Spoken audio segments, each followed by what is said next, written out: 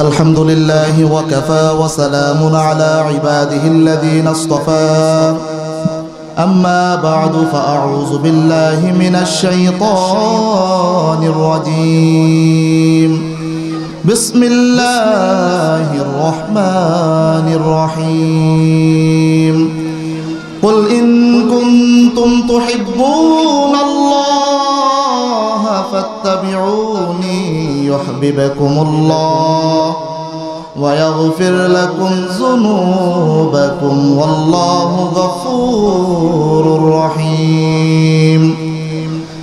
وقال رسول الله صلى الله عليه وسلم لا يؤمن أحدكم حتى أكون أحب إليه من والده وولده والناس أجمعين.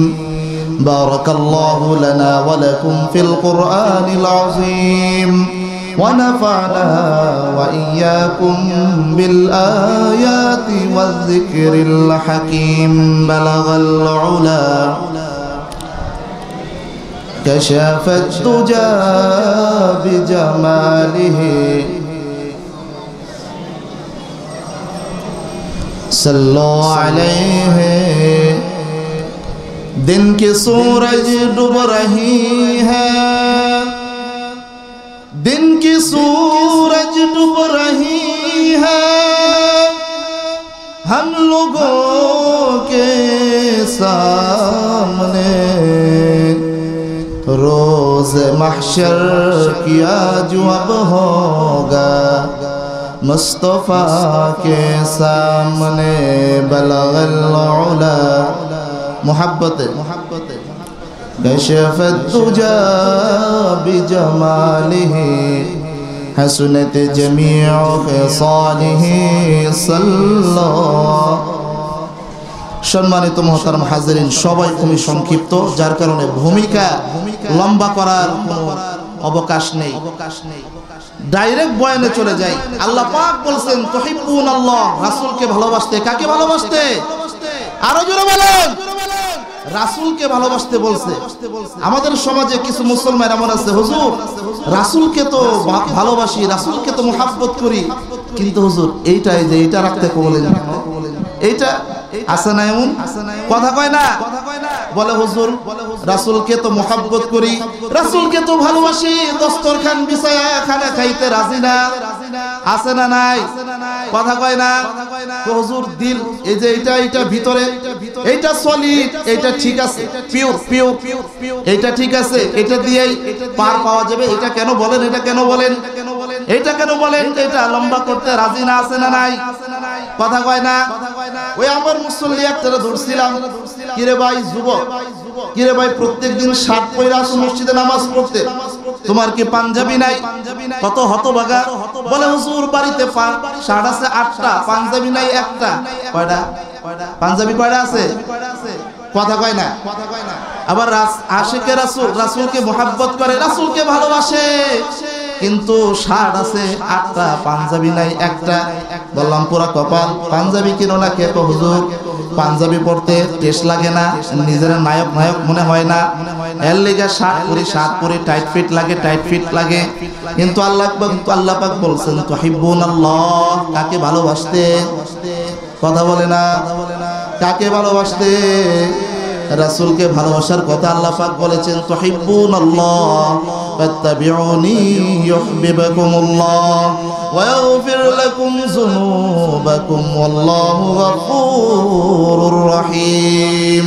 দাড়িটা লম্বা কইরা, পাঞ্জাবিটা শরীরে লাগায়া, কুদরতি পায়ে সেজদা দিয়ে আল্লাহকে দেখায় দাও, শুধু আল্লাহ রাসূলকে মুহাব্বত করি না, আমাকে খাওয়াও, আমাকে লালন পালন করো, আমাকে জন্ম দিয়েছো, আমাকে সৃষ্টি করেছো, সব কিছু তুমি করো, তোমাকেও মুহাব্বত করি. একটু জবান খুলে বলেন না, আমাদের রিজিকদাতা কে? আরো জোরে বলেন না কে?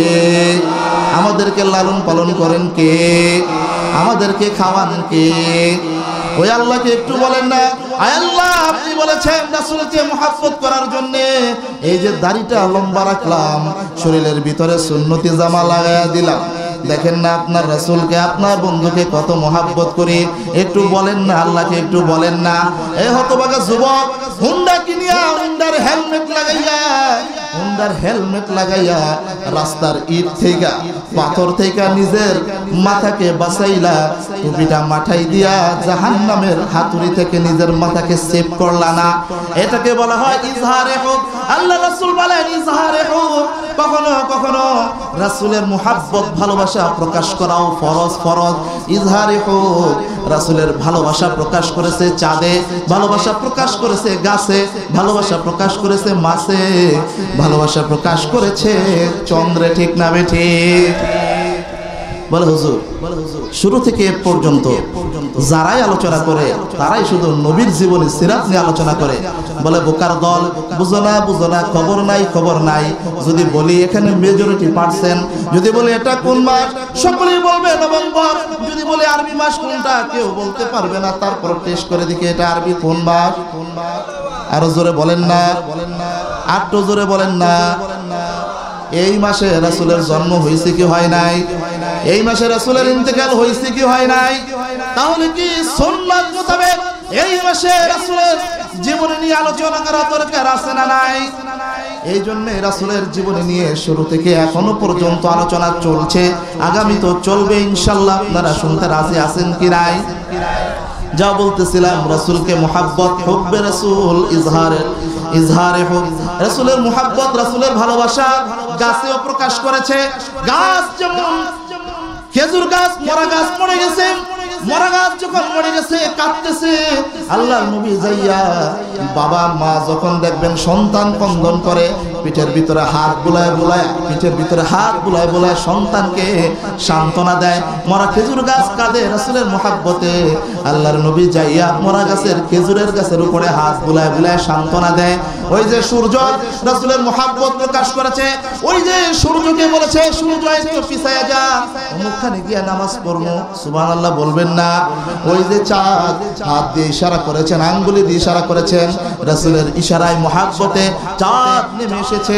শুধু নেমে আসে নাই, রাসূলের মুহাব্বত প্রকাশ করেছে, দ্বিখণ্ডিত হয়ে গেছে। সুবহানাল্লাহ বলবেন না, কথা বলেন না, সুবহানাল্লাহ কি বলবেন না? রাসূলের মুহাব্বত সাহাবায়ে কেরাম প্রকাশ করেছেন। এমনকি এমন সাহাবী আছে যারা রাসূলের মুহাব্বত প্রকাশ করতে গিয়ে নিজের বাড়িঘর পর্যন্ত ছেড়ে দিয়েছে, সব কিছু ছেড়ে দিয়েছে। তাফসীর ইবনে কাসিরের ভিতরে লেখে, দ্বিতীয় খণ্ডে, আল্লাহর নবী বিশ্বনবী রমজানের শীতের ভিতরে একদিন হুজরা শরীফ থেকে বের হলেন। বের হয়ে দেখেন একজন যুবক আল্লাহর নবীর চেহারা মুবারক দেখার সঙ্গে সঙ্গে ডাক দিয়ে বলেন, আসসালাতু ওয়াসসালামু আলাইকুম ইয়া রাসূলুল্লাহ ইয়া হাবিবাল্লাহ। ওগো আল্লাহর নবীজি। আল্লাহর নবী ডাক দিয়ে বলে, কে রে যুবক, গভীর রজনীতে কনকনে শীতের ভিতরে থরথর করে কাঁপতেছো, উলঙ্গ সোজা হয়ে দাঁড়াতে পারে না, পুরো শরীরটা উলঙ্গ, লজ্জাস্থানের মধ্যে একটা ছোট কাপড় ঢাকা অবস্থায়। যুবক ডাক দিয়ে বলে, ইয়া রাসূলুল্লাহ ইয়া হাবিবাল্লাহ, ওগো আল্লাহর নবীজি, কনকনে শীতের ভিতরে শীতের যন্ত্রণা সহ্য করতেছি, ছোট্ট একটা কাপড় লজ্জাস্থানের ভিতরে পেঁচাইয়া আপনাকে একটা মুহূর্ত দেখার জন্য দাঁড়ায় রয়েছি। ইয়া রাসূলুল্লাহ ইয়া হাবিবাল্লাহ, গভীর রজনীতে কখন আপনি হুজরা শরীফ থেকে বের হবেন, একটা নজর আপনাকে আমি দেখব, দেখার সঙ্গে সঙ্গে আমার যত কষ্ট যন্ত্রণা রয়েছে নিমিষের ভিতরে সব যন্ত্রণা দূর হয়ে যাবে। আল্লাহর নবী ডাক দিয়ে বলে, কি রে যুবক, কে তোমার পরিচয়? যুবক ডাক দিয়ে বলে, ইয়া রাসূলুল্লাহ ইয়া হাবিবাল্লাহ, ওগো আল্লাহর নবীজি, আপনি কি আমাকে চিনতে পারেন নাই? ওই যে কয়েকদিন আগে আমি আপনার হাত ধরে ইসলাম ধর্ম গ্রহণ করেছি, আমার নাম আব্দুল্লাহ, নাম ছিল আব্দুল উজ্জা, আপনি আমাকে মুহাব্বত করে ভালোবাসে আব্দুল্লাহ নাম দিয়েছেন। আল্লাহর নবী ডাক দিয়ে বলে, আমার আব্দুল্লাহর আজকে এই অবস্থা কেন? উলঙ্গ শরীর সোজা হয়ে দাঁড়াতে পারে না, কনকনে শীতের ভিতরে থরথর করে কাঁপতেছে। আব্দুল্লাহর এই অবস্থা কেন? আব্দুল্লাহর বাবা দুনি, আব্দুল্লাহর চাচা দুনি দিন রাত সকালবেলা বিকালবেলা জামা কাপড় পরিধান করতে আসতো, আজকে গভীর রজনীতে উলঙ্গ অবস্থায় কোনো কাপড় নাই, এই অবস্থা কেন? হুজরা শরীফের সামনে দাঁড়িয়ে আছো। আব্দুল্লাহ ডাক দিয়ে বলে, ইয়া রাসূলুল্লাহ ইয়া হাবিবাল্লাহ, ওগো আল্লাহর নবীজি, আপনার দরবারে কেন আসি? আমার চাচা আমাকে বলেছে রাসূলের দরবার ছাড়তে হবে, না হয় বাড়িঘর ছাড়তে হবে। আমি আমার চাচাকে ঘোষণা দিয়েছি, ও চাচা, শুধু আপনার বাড়িঘর নয়, প্রয়োজনে তামাম দুনিয়া ছাড়তে পারি, একটা মুহূর্তের জন্য বিশ্ব নবীর দরবার ছাড়তে পারি না। একটু জোরে বলেন না সুবহানাল্লাহ। এরাই তো আশিকে রাসূল, এরাই তো ইজহারে হক, এরাই রাসূলের মুহাব্বত ভালোবাসা প্রকাশ করেছে। ইয়া রাসূলুল্লাহ, ইয়া হাবিবাল্লাহ, আল্লাহর নবী আমার চাচা আমাকে ঘর থেকে বের করে দিয়েছে। আমি যখন ঘর থেকে বের হয়ে গেলাম, যখন বাইরে হয়ে যাওয়ার পরে আমার চাচা আমাকে বলল, তোমার শরীরে যে কাপড় চোপড় পরানো আছে, ওই কাপড় চোপড় তো আমাদের কিনা, ওই কাপড় চোপড় গুলো খুলে দাও। উদ্দেশ্য হলো কাপড় চোপড় খুলে দিলে আমি উলঙ্গ হয়ে যাব, উলঙ্গ অবস্থায় ঘরের ভিতরে ফিরে যাব, আপনার দরবারে ফিরে আসবো না। ইয়া রাসূলুল্লাহ, ইয়া হাবিবাল্লাহ, আমি আমার চাচাকে বললাম, ও চাচা, আপনি আমার কাপড় খুলে রাখতে পারেন, আমি উলঙ্গ হতে পারি, ইজ্জত সম্মান হারাতে পারি, সর্বহারা হতে পারি। খোদার কসম ইয়া রাসূলুল্লাহ, আমি আমার চাচাকে বলেছি, খোদার কসম একটা মুহূর্তের জন্য ঈমান হারা আমি হতে পারবো না। একটু জোরে বলেন না সুবহানাল্লাহ। ওগো চাচা, আমি যদি আজকে ইজ্জতের ভয়ে, সম্মানের ভয়ে উলঙ্গ অবস্থায় যদি আপনার ঘরের ভিতরে বসে থাকি, রাসূলের দরবারে না যাই, হাসরের ময়দানে আল্লাহ রাব্বুল আলামিন আমাকে উলঙ্গ অবস্থায় উঠাবে। আল্লাহ যখন আমাকে প্রশ্ন করবে, আব্দুল্লাহ উলঙ্গের ভয়ে, ইজ্জত সম্মানের ভয়ে রাসূলের মুহাব্বত ছেড়ে দিয়ে চাচার ঘরে, বাড়ির মুহাব্বতে বসেছিলি, আল্লাহর দরবারে আমি কি জবাব দিব? ইয়া রাসূলুল্লাহ, ইয়া হাবিবাল্লাহ, আমার চাচা নিষ্ঠুর পাষাণ হয়ে আমার শরীর থেকে আমার সমস্ত কাপড় চোপড় খুলে ফেলে আমাকে ধাক্কা মেরে ঘর থেকে বের করে দিয়েছে। বাড়ি থেকে যখন বের হয়ে গেলাম, আমি আমার আম্মাকে বললাম, ওগো মা,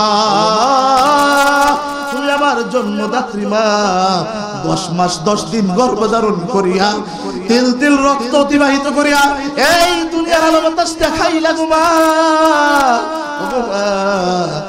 তিল করিয়া 2 বছর 2.5 বছর আমাকে দুধ পান করাইলা গো মা। ও গো মা, তোমার আবদার আমি রক্ষা করতে পারবো না গো মা, তোমার ঋণ শোধ করার মতো রহে গো মা। ও গো মা, কতদিন, কত রাত, কত যন্ত্রণা সহ্য করলা, কত প্রসব বেদনা সহ্য করিয়া মা আমাকে দুনিয়ার আলো বাতাস দেখাইলা গো মা। ও গো মা, তোমাকে ছেড়ে, এই বাড়িঘর ছেড়ে, সব ছেড়ে আমি রাসূলের দরবারে চলে যাচ্ছি গো মা। হাসরের ময়দানে যদি দেখা হয়, আল্লাহ যদি দয়া করে বলে, আব্দুল্লাহ দুনিয়াতে যে রাসূলের মুহাব্বত দেখাইছিলি, এই বিনিময় আজকে আমার তৈরি জান্নাত তোকে দিয়েছি, আল্লাহ যদি আমাকে জান্নাত দেয় গো মা, যদি সেদিন আমাকে দয়া করে জান্নাত দেয়, যদি সম্ভব হয় সেদিন তোমার 1 ফোঁটা রক্তের বিনিময়, 1 ফোঁটা রক্তের দাম সেদিন আমি ঋণ পরিশোধ করব। ও মা, রাসূলের দরবারে যাচ্ছি, একটা কাপড়ের টুকরা দাও না, পুরো উলঙ্গ অবস্থায় রাসূলের সামনে দাঁড়াতে পারবো না। ইয়া রাসূলুল্লাহ, ইয়া হাবিবাল্লাহ, এই কথা শোনার পরে আমার মার মনে একটু দয়া হলো, একটু মায়া হলো। যদিও আমার মা মুশরিক, আমার মা কাফের, আমার মা একটা কাপড়ের টুকরা দিয়েছে। ইয়া রাসূলুল্লাহ, ইয়া হাবিবাল্লাহ, ওই কাপড়ের টুকরাটা আমি লজ্জায় স্থান পেছাইয়া আমার মাকে আমি ত্যাগ করলাম, বাড়িঘর ত্যাগ করলাম, সব ছাড়লাম, সব ছাড়িয়া গভীর রজনীতে আপনার হুজরা শরীফের বাহিরে দাঁড়িয়ে আছি। কোন সময় আপনি বের হবেন, যখন আপনার নুরানি মুবারক একটা চেহারা, একটা নজর দেখব, ইয়া রাসূলুল্লাহ, সঙ্গে সঙ্গে আমার অন্তরের সমস্ত দুঃখ যন্ত্রণা দূর হয়ে যাবে। এরাই ছিল আশিকে রাসূল। আল্লাহর নবী ডাক দিয়ে বলে, আব্দুল্লাহর সমস্ত করুণ ঘটনা শোনার পরে মাসুম বাচ্চার মতো রাসূলের 2 চোখ দিয়ে থরথর করে পানি পড়তেছে। আল্লাহর নবী ডাক দিয়ে বলে, আব্দুল্লাহ আয় আমার ঘরে আয়, এই নে আমার ব্যবহারের 2টা জামা তোকে দিলাম। সুবহানাল্লাহ বলবেন না? রাসূলের জামার দাম আছে না নাই? নাম ছিল আব্দুল্লাহ, এখন উপাধি লেগে গেছে, নাম হয়ে গেছে আব্দুল্লাহ জুল বাগদাইন। এই নে আমার ব্যবহারের 2টা জামা তোকে দিলাম, পরিধান কর। এই আব্দুল্লাহ, তোমার কোন আশা আছে দুনিয়াতে? আল্লাহর নবী ডাক দিয়ে বলে, ইয়া রাসূলুল্লাহ, ইয়া হাবিবাল্লাহ, দুনিয়ায় আমার কোনো আশা নাই, আকাঙ্ক্ষা নাই।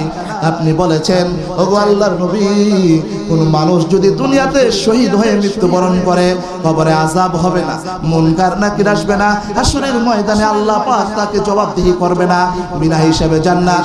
ইয়া রাসূলুল্লাহ, ইয়া হাবিবাল্লাহ, ওগো আল্লাহর নবীজি, আপনার কাছে দরখাস্ত, আপনি আল্লাহর দরবারে একটু দোয়া করেন না, আল্লাহ পাক যেন আমার শাহাদাতের তামান্না কবুল করে। আল্লাহ রাসূল দোয়া করলেন, রাসূলের দোয়া করতে দেরি কবুল হইতে আরো জোরে বলেন না, করতে দেরি কবুল হইতে দেরি না। আল্লাহর নবী দোয়া করে দিলেন, তাবুকের যুদ্ধ সংগঠিত হয়ে গেল, কিন্তু ঘটনাক্রমে তাবুকের যুদ্ধ হইল না। সাহাবায়ে কেরাম রাসূলকে সহ মদিনার দিকে ফিরে আসতেছেন। প্রতিমধ্যে আব্দুল্লাহ অসুস্থ হয়ে পড়লেন, সেখানেই ইন্তেকাল করলেন। আল্লাহর নবী ঘোষণা দিলেন, ও সাহাবীরা শুনে রাখো, যারা আল্লাহর রাস্তায় বের হয়ে গেল, আল্লাহর রাস্তায় বের হয়ে যারা মৃত্যুবরণ করলো, আল্লাহ রাব্বুল আলামিন তাদের আমলনামায় শহীদের মর্যাদা লিখে দেন। আর তো জোরে বলেন না সুবহানাল্লাহ। আল্লাহর নবী ডাক দিয়ে বলেন, সাহাবীরা রে, আমার আব্দুল্লাহকে গোসল দাও, কাফন দাও, আমি নিজে আমার আব্দুল্লাহর জানাজা পড়াবো। আল্লাহর নবী আব্দুল্লাহর জানাজা পড়ালেন। আল্লাহর নবী দুই আঙ্গুলের উপরে ভর দিয়া কবরস্থানে গেলেন। ডাক দিয়া বলেন, সাহাবীরা রে, কেউ আমার আব্দুল্লাহর কবরে নামবে না, আমি নিজে আব্দুল্লাহর কবরে নামবো। আল্লাহর নবী তার সাহাবী আব্দুল্লাহর কবরে নিজেই নামলেন। এইভাবে দুইটা হাত বাড়ায় দিয়া বলেন, ও সাহাবীরা, দাও আব্দুল্লাহর লাশটা আমার কোলে তুলে দাও। আব্দুল্লাহর লাশটা যখন এমনি তুলে দেওয়া হলো, আল্লাহর নবী ডাক দিয়া বলে, আয় আল্লাহ তাআলা, আব্দুল্লাহর প্রতি আমি খুশি, মেহেরবানি করেও তুমি আব্দুল্লাহর প্রতি রাজি খুশি হয়ে যাও। এইভাবে যখন বলতে লাগলো, আল্লাহর নবী ডাক দিয়ে বলেন, আয় আল্লাহ তাআলা, আমার কুল থেকে তোমার রহমতের কুলে আমার আব্দুল্লাহকে ছাড়িয়া দিলাম, আমি আব্দুল্লাহর প্রতি রাজি, মেহেরবানি করে তুমিও রাজি হয়ে যাও। এই কথাগুলো যখন আশেপাশের সাহাবায়ে কেরামরা শুনতেছিল, বিশেষ করে সাদ ইবনে আবি ওয়াক্কাস রাদিয়াল্লাহু তাআলা আনহু, এই ঘটনা শোনার পরে দইয়ের মনে বাচ্চাদের মতো ফেল করে কান্নাকাটি করতেছে। বিশেষ করে তাফসীরে ইবনে কাসিরের ভিতরে লেখে, হযরতে আবু বকর রাদিয়াল্লাহু তাআলা আনহু গাছের সাথে বাড়ি খায়, মাটির সাথে বাড়ি খায়, একবার সিজদা দেয়, একবার মাটির সাথে মাথার কপাল বাড়ি খায়, আর বলে, আব্দুল্লাহ, তোর কপাল কত ভালো, যেইখানে তোর ব্যাপারে আল্লাহর নবী স্বয়ং আল্লাহর নবী আল্লাহর কাছে সুপারিশ করেছে। আমি আবু বকর যদি তোর জায়গায় হইতাম, আমি আবু বকর যদি তোর জায়গায় হইতাম, আমার জীবনটাকে ধন্য মনে করতাম। এইভাবে করে সাহাবায়ে কেরাম সেই দিন কবরের পাশে ঘোরাঘুরি করতে লাগলেন, কান্নাকাটি করতে লাগলেন। এইভাবে যখন কান্নাকাটি করতে লাগলেন, আল্লাহর নবী ডাক দিয়ে বলেন, ও আবু বকর, তোমাকে না জান্নাতের সার্টিফিকেট দিয়েছে? ঠিক করে আমার ভাইরা, বন্ধুরা, যুবক ভাইরা, সেই দিন আবু বকর কি উত্তরটা দিয়েছিল? আল্লাহর নবী ডাক দিয়ে বলেছে, হ্যাঁ সাহাবী আবু বকর, তোমাকে না জান্নাতের গ্যারান্টি দেওয়া হয়েছে, তারপরে তুমি কেন কান্নাকাটি করো? আবু বকর ডাক দিয়ে বলেছিল, ইয়া রাসূলুল্লাহ, ইয়া হাবিবাল্লাহ, ওগো আল্লাহর নবীজি, আপনি যখন পাশে না থাকেন তখন আমার মনে হয় জাহান্নামের আগুন আমাকে ধাউ ধাউ করে পাকড়াও করে, তখন আমার জাহান্নামের জালজালা শরীরের ভিতরে শুরু হয়ে যায়, শরীরের কম্পন যখন শরীরের ভিতরে শুরু হয়ে যায়, নিজেকে স্থির রাখতে পারি না। কিসের সার্টিফিকেট, কিসের জান্নাত, কিসের কি সব আমি বলে যাই। এই ছিল সাহাবীদের রাসূলের প্রতি মহব্বত, রাসূলের প্রতি ভালোবাসা। এই যে একজন সাহাবীর কথা বললাম, এই রকম যদি সাহাবীদের ঘটনা দিনের পরে দিন, রাতের পরে রাত বলে শেষ হয়ে যাবে, কিন্তু সাহাবীদের ঘটনা বলা শেষ হবে না। ভাইরা আমার, প্রকৃতপক্ষে যাদের ঈমান রয়েছে, যারা ঈমানদার, তারা দুনিয়ার সমস্ত কিছু বরদাস্ত করতে পারে, কিন্তু একটা মুহূর্তের জন্য আল্লাহ রাসূলের ইজ্জত আর অবমাননা হবে, কেউ এটা সহ্য করতে পারে না। ঠিক না বেঠি? প্রকৃতপক্ষে যারা ঈমানদার, যারা মুমিন, যাদের ভিতরে ঈমান রয়েছে, যারা বিসর্জনে তাদের বাবা মাকে বিসর্জন দিবে, প্রাণের স্ত্রীকে বিসর্জন দিবে, নিজের সন্তানকে বিসর্জন দিবে, খোদার কসম করে বলে, যাদের ভিতরে যারা পরিমাণ ঈমান রয়েছে, তারা কখনোই বিশ্ব নবীর অবমাননা তারা সহ্য করতে পারে না। ঠিক না বেঠি? এই জন্য আমি বলি, যদি কখনো আবার ডাক আসে, নিজের তাজা রক্ত ঢেলে দিয়ে রাজপথে কারা নবীর মুহাব্বত, নবীর আশিক জাহির করতে রাজি আছো? নারায়ে তাকবীর! বিশ্ব নবীর শত্রুরা হুঁশিয়ার, সাবধান! নারায়ে তাকবীর! ওয়া মা আলাইনা ইল্লাল বালাগ। আসসালামু আলাইকুম।